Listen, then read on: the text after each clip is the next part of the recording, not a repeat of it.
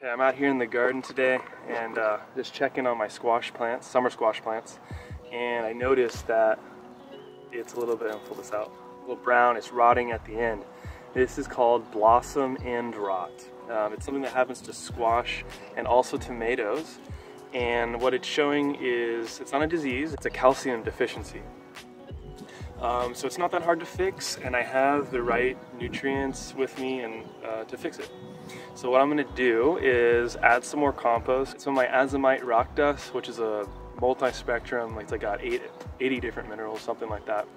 And then I've got some oyster shell, which is like some long-term calcium source. And then the compost, which, you know, who knows what's in that because it's homemade. So with that combination, that should knock it out. And you know, after I water it in, hopefully the plant after a week or two will start producing some squash without this. In the meantime, you know, it's still edible, but I'll probably just be feeding these to my chickens and my soldier fly. This is a first-year garden bed right here. You know, it's still developing. It's the biodiversity in it and all the nutrients. So I just got to keep adding more good compost, more good nutrients, and this garden's going to be excellent. Okay, that's my little compost pile right here. It's got way too many sticks in it, but I don't want to put sticks under the soil just because I don't really want, I want the soil that I'm growing my plants in to be decomposed material. So I've got, what, 8 or so, 10 squash plants. That should be pretty good. Next, Azomite. This is Azomite, and it's a proprietary rock dust. It comes from a volcanic deposit, I believe, and I just turn it into a powderized form. They can micronize it, powderize it, or granulate it. I have the micronized, so this is the most available to the roots. So once I water this in, it's directly available to the roots. If you want a long-term release, then you can get the granulated. Now I'm going to get the oyster shell, which will be my long-term calcium source. So this oyster shell, I'll just do a big handful.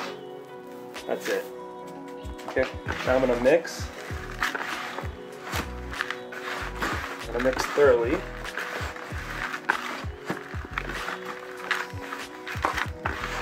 Now the oyster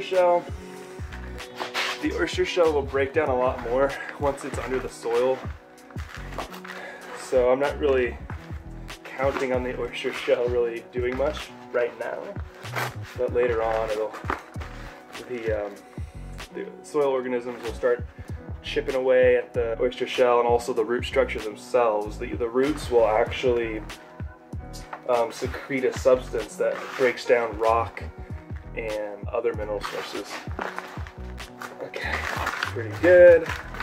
Okay, so now let's just take it out there, add it to the soil, on top of the soil, and then I'm gonna water it so that the nutrients will penetrate down into the soil and it will be available for the roots. Okay, so before I add this, I'm just gonna get in here and remove all of my yellow squash that has that blossom end rot, because I don't want the plant to put any more energy into those fruit. That way it can focus on creating new flowers, and hopefully it'll have enough calcium that it will not be an issue anymore.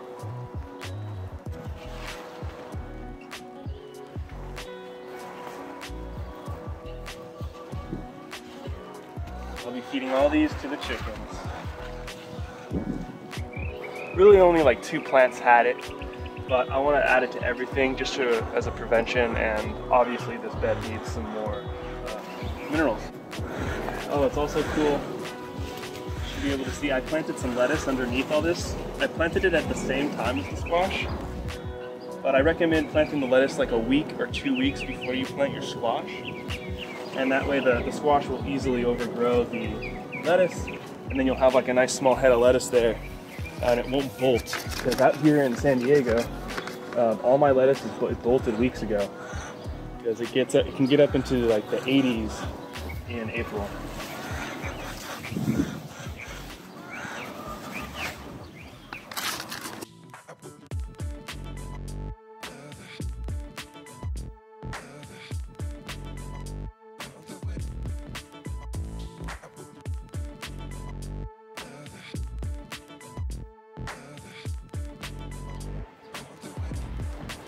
Cool, we got a nice looking zucchini squash right here.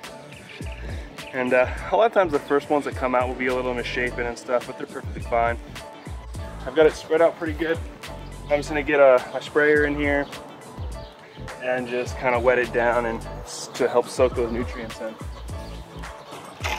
I'd only water it in with the micronized formula because that doesn't require any breakdown from the roots. The roots don't have to break it down, but micronized, you're good to go. So when you start your beds, it's really great to add the granulated form of azomite or some other rock dust.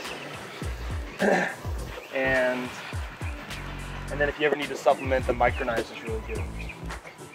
It's also really good to use micronized on when you're starting your seeds with soil blocks or just even in like 6-cell containers. Having that extra nutrient can make a big difference.